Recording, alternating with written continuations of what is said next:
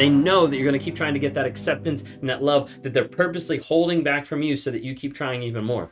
And as a result,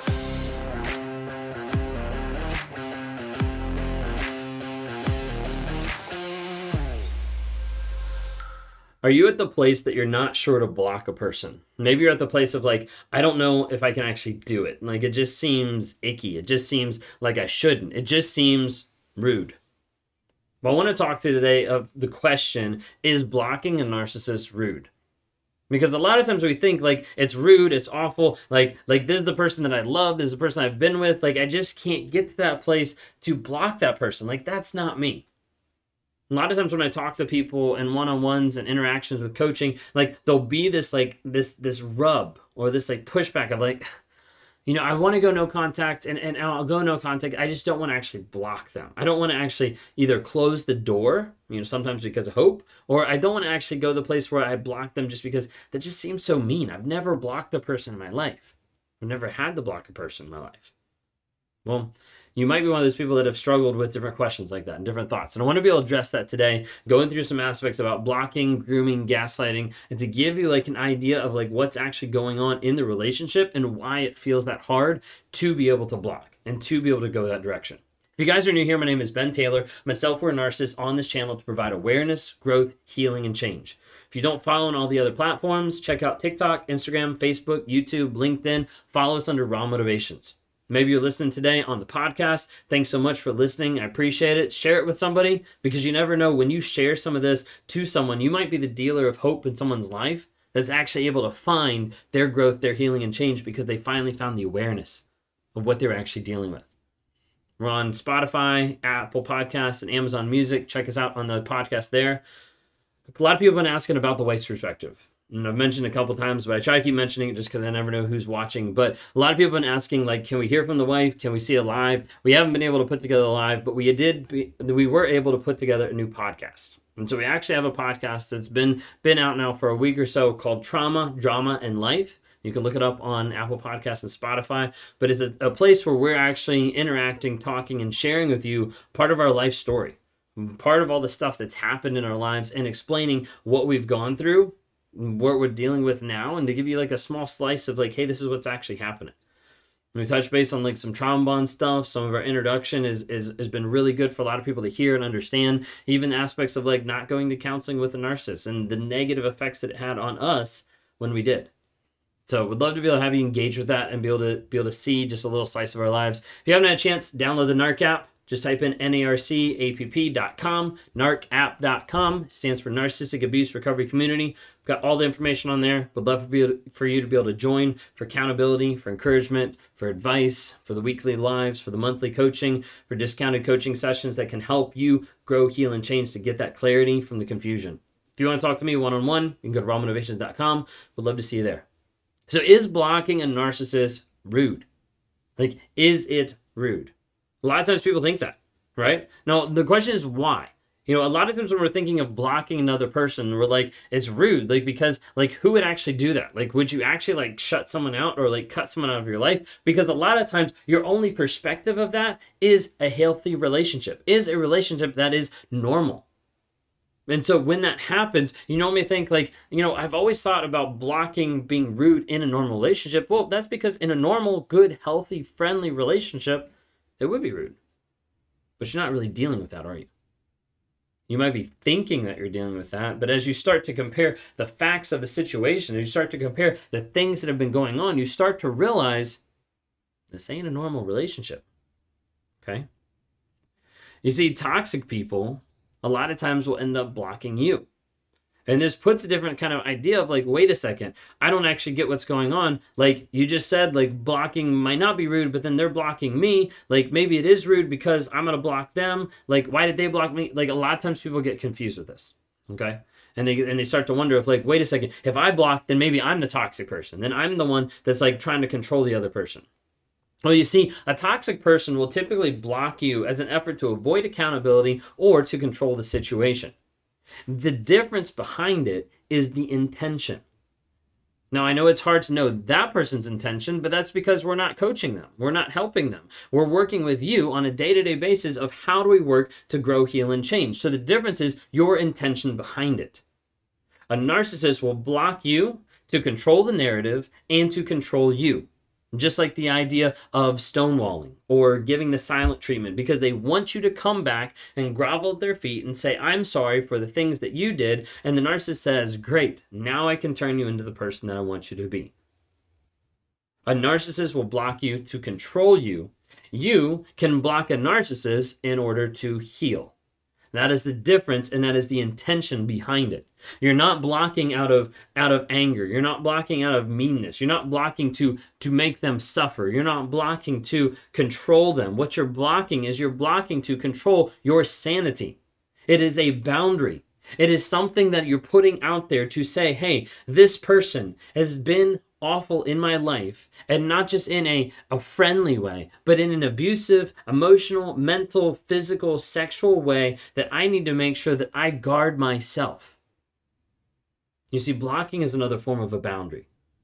And when you look at boundaries from the wrong lens, you start to think that boundaries are these mean, awful walls or these awful prisons. But a boundary is actually protection to help you heal, grow, and change. You see, a lot of times you're conditioned to not block the narcissist. The narcissist early on conditions you to make sure that you don't actually stand up for yourself. They groom you. They get you to a place where you're locked in to not leaving. They get you to a place where you are stuck physically, mentally, emotionally, financially, where you are stuck with that person.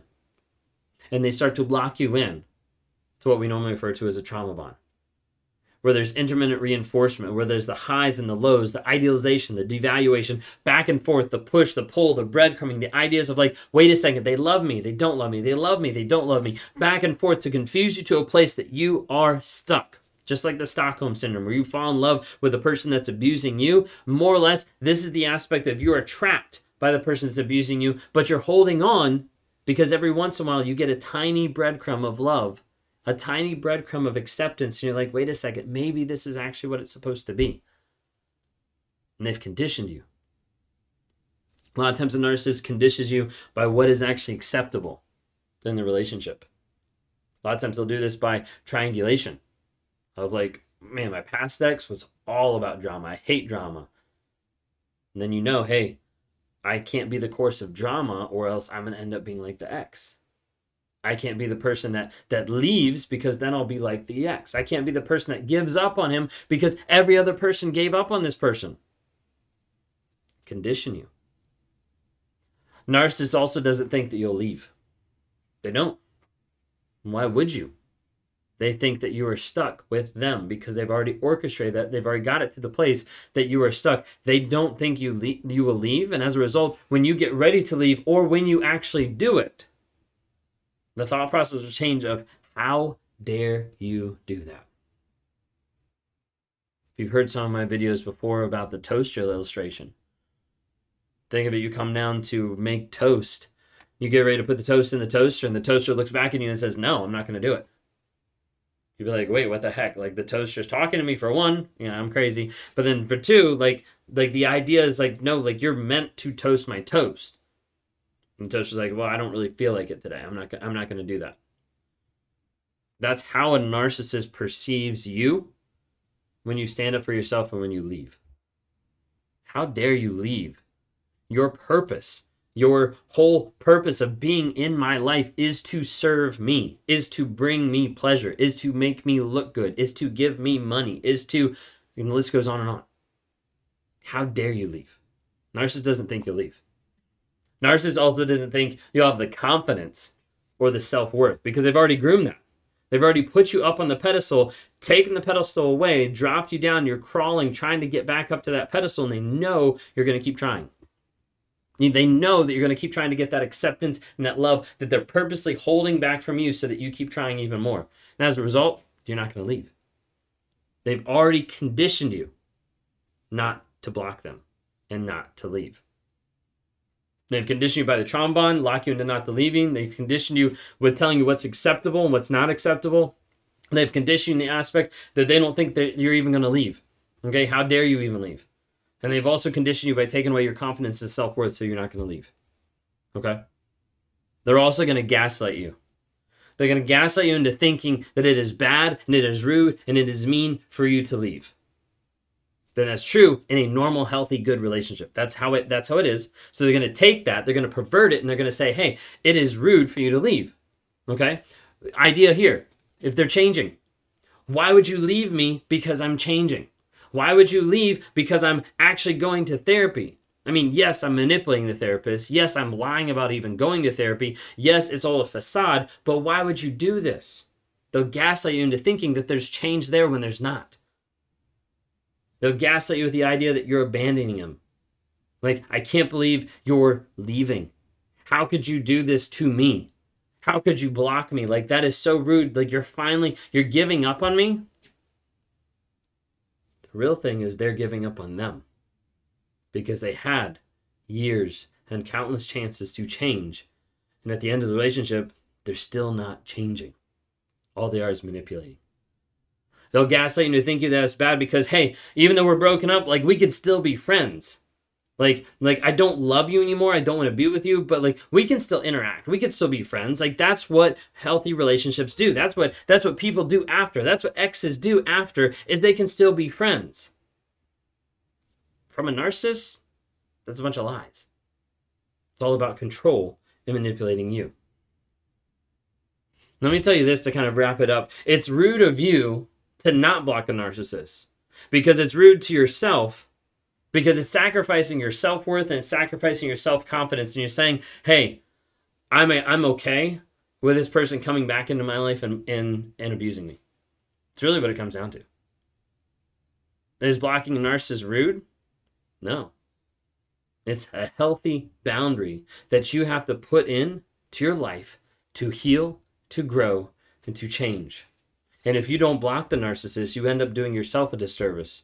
And a lot of times you'll end up going back or letting them back into your life time and time again because they've groomed you to do that, because they've gaslit you to think that it's bad. Blocking narcissists is not a rude thing. It is a boundary for your protection, for your healing, and for your development.